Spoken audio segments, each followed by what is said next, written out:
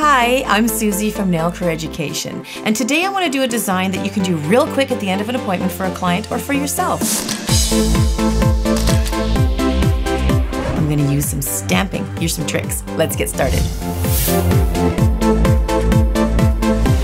So I grabbed a couple of stamps I've collected from my stamp collection, and it's important very specifically what stamp I'm grabbing because I want it to so that I can color in some of the sections. So it's not just a stamp, but just sort of coloring in a little bit to give it a different kind of look. So I'm not going to use these ones, although they're really cool. I kind of like those. But I am going to use this one here, and I've picked this sort of abstract kind of metal-y kind of steampunkish kind of, if you will. So that's what I'm going to use today. So I've polished my nails. I've just used a gel coat and I just make sure that I cure it and make sure that it's completely dry. Okay, so I'm gonna grab some paint. Now, paint that's used for these stamp pads has to be a little bit thicker. You can't use just regular old paint. It's gotta be this particular concoction. I don't know what they've done to make it better, but it's just a little bit thicker so that when you apply it on, it's almost like goes on like a vinyl that you can actually almost peel it off. But it has to be thicker. Nail polish just off the shelf is just a little too thin. I would suspect if you had nail polish, that was old and sort of thickening a little bit and aging, that might work. So I've got this nail polish here, and you can't use paint with this, it's just nail polish. So this is the design I'm gonna pick right in here. So I've got my well-used scraper, and I got my little daughters. Just make sure that it's nice and clean. You can see that I've used this many times before. Make sure those are clean.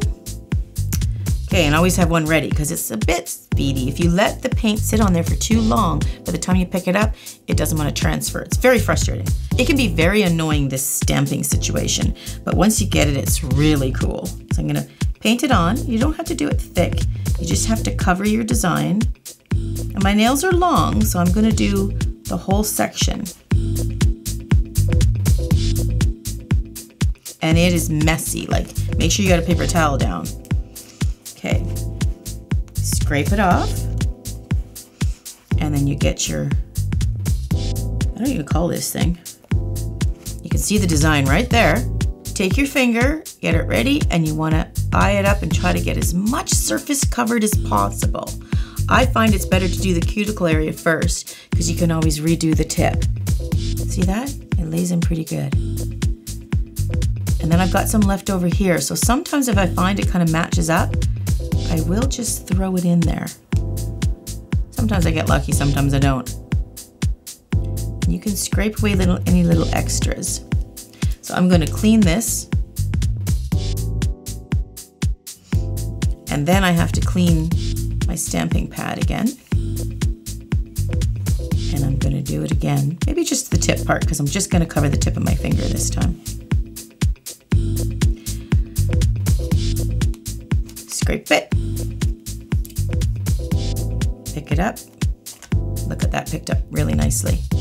And I'm gonna lay it in there. Yeah, that worked. Okay. You can actually see some of it sticking up. And I'll maybe just put a few little lines in there to cover that, if it works. Yep. Many of you were so helpful in telling me I was just taking Vaseline and oil and putting it around the cuticles. And then many of you told me that I can use these certain products. I've ordered some, but they're not here yet. So I'm still using my little oil until I get it. And you just paint it around like a latex and then you can peel it right off and it saves you having to clean up all these edges or putting Vaseline or oil down first. So I can't wait to get that. You'll be seeing that in my new videos whenever I do a messy thing just like this. And I'm just gonna do my next one. Clean the pad. I'm just gonna go for it and start doing all my fingers.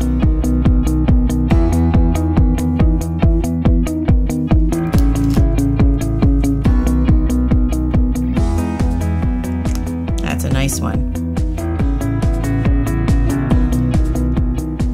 So the beauty of this, if you put gel polish on first, if you make an error, you can just wipe it off. If it's polish, you'll wipe off the polish too if you've made an error and you want to take it off. So that is an advantage of using the gel.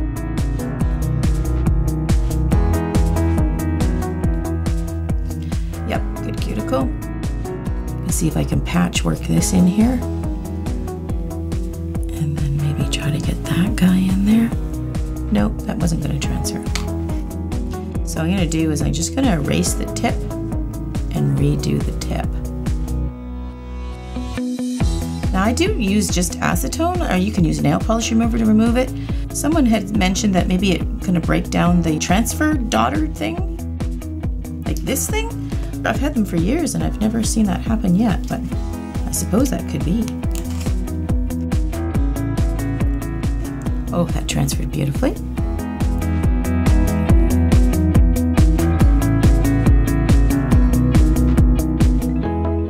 Oh, that looks good. I know it's a mess, but just bear with me. It's coming. Okay, now I still have a tip to do on that ring finger and me thumb. This is just for the tip.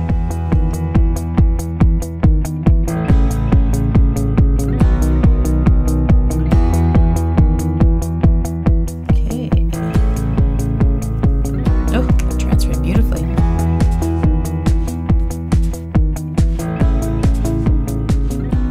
Fit it right in here. Oh, that worked out really good. Now I'm getting it. So you clean up all around the cuticles. No wonder I dry out my polish all the time. I didn't close the lids.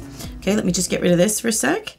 So I've got this really pretty gold, and you can use it with a calligraphy pen or a dotting tool. I do find the calligraphy pen is better.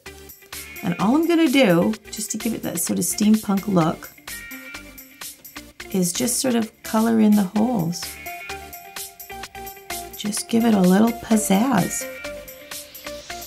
Look at that, it just brightens it right up.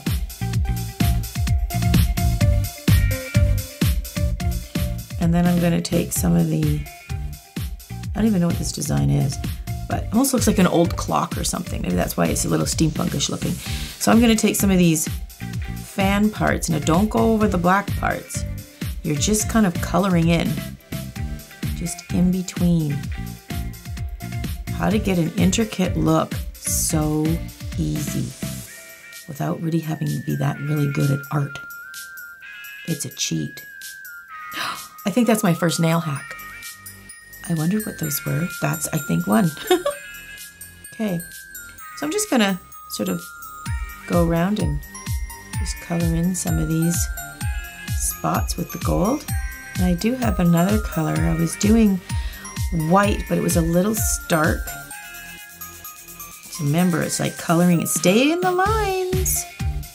Don't go outside the lines. Now, if you decided to pick the flower stamp with this, you could color in red petals and do the leaves and the green, and you could really just change your whole design.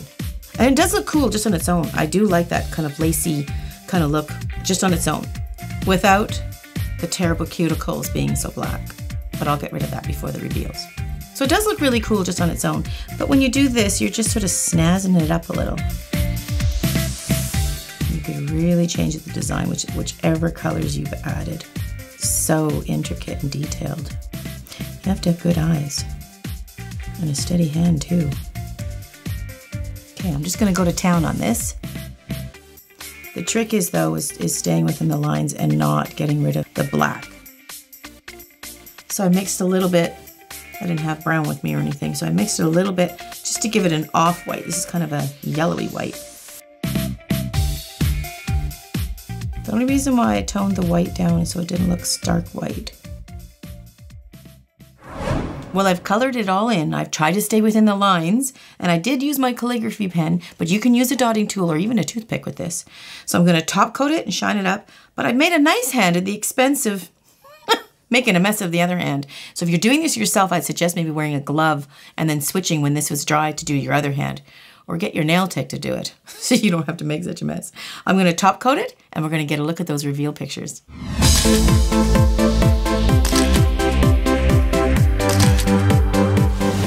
Well, that was a fun mess. I'd love to see this with flowers. Maybe a spring collection. Maybe I'll do that in the spring.